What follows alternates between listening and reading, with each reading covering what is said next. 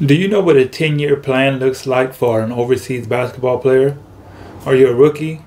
Are you just starting out and you don't know what it looks like to go 10 years playing overseas basketball and how much you should be making around that time? Well, in this video, I'm going to break down what I believe the start of what a 10-year plan should look like. Welcome guys to Keys to the Game. In this segment, I'm going to be going over what the 10-year plan should look like for the start. My name is Arnold Lewis of the Arnold Stars podcast. Let's get into it. So I was having a conversation with one of my fellow hoopers. He's playing right now in Argentina. His name is Jerry Evans. Y'all go check him out. Absolute great player. Me and him have a lot of dialogue and conversations about what we believe. Just the game. We talk so much playing in this game for so long, you start just breaking down and analyzing what it is, the things that you should look for and what a path should look for any player starting out. So we were breaking down a 10-year plan. What is a 10-year plan? Because I'm coming up on 10 years. This is my 10th season. And I'm going to tell you right now, for all the money that was equated compared to what is now, doesn't add up. It does not add up. All the money that I've made in the start of my career to the 10-year mark, it does not add up. Now, I take full responsibility for that, for not being financially intelligent, not being financially literate. That is on me. Mismanage your funds, bad investments, just not being attentive with my money when it comes to what I equated with and what I grossed and what I netted and what I should have in the years that I've played. So over a 10-year span, you want to have benchmarks.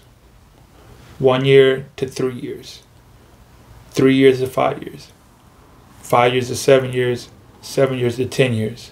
And in that time period, you want to have certain marks at which you want to reach. For example, between 1 to 3 years, an average rookie salary, if you're playing for about 8 months. So we're just kind of going through this. So let's just say from 1 to 3 years, you're not going to make the same amount and you play consistently.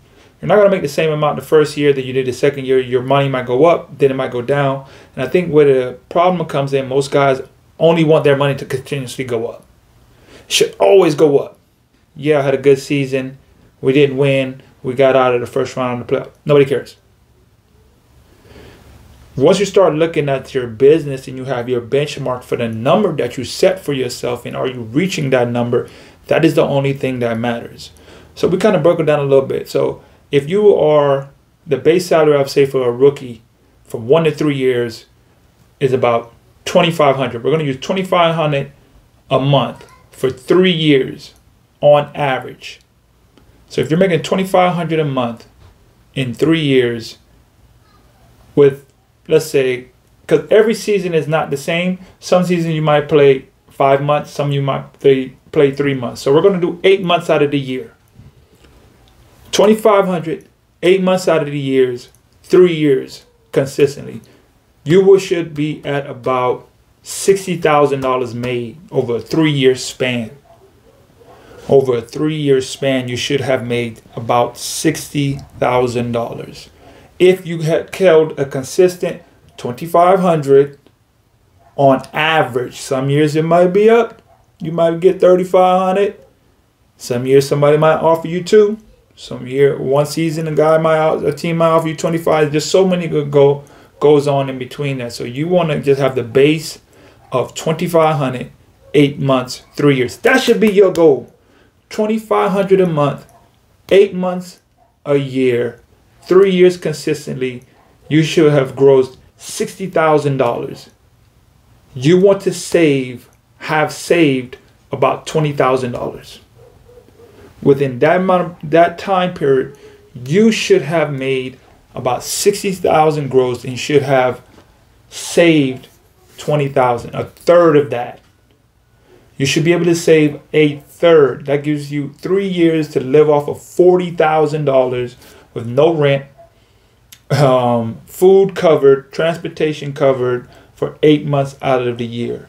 Once you start breaking the game down strategically, because most guys, their issue is that they think that I should be at this set number predeterminedly because of what I believe. Doesn't matter what you believe. It's what the market is giving you. It's whatever market you're in, and what you can negotiate the best to fit your criteria of the number that you have set for yourself pre-existing. But a lot of guys don't have a number because no one has never said, hey, what is your number that you should be at over this time period? No one ever talks about that. No one ever brings up that, hey, you should be at this amount, and based on the trajectory of your growth, you should change agents around this mark. You should be at least up to this amount. So based on, if you went from 2,500 to, okay, your base salary should be around now 3,500 to 4,500 for the next 3 years. So about 4 bands should be my $4,000 should be my next part, my next goal of where I should be averaging for the next 3 to 5 years. And then I get that number, and I should be able to save a third of that to add. We have to start being more strategic in the way we look at the game as a business aspect, to how we get the most out of our money, out of our time, and our growth.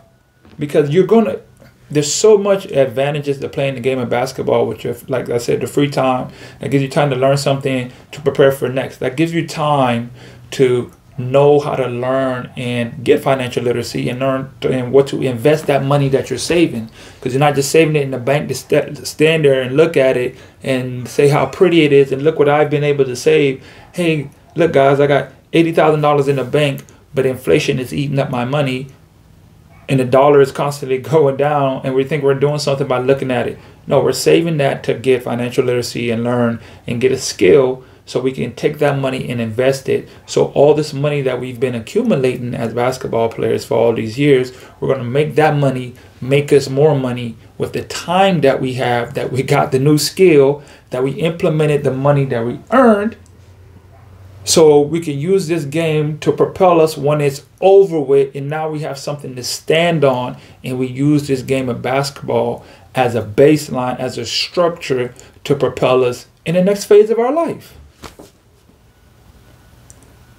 That's where our mindset needs to go towards. And once we start focusing on these issues and these goals that we have set for our 10-year plan, now we start to think more of just not the common player, but our lives, because this is our lives, and we need to learn how to manage that, to build our life after this.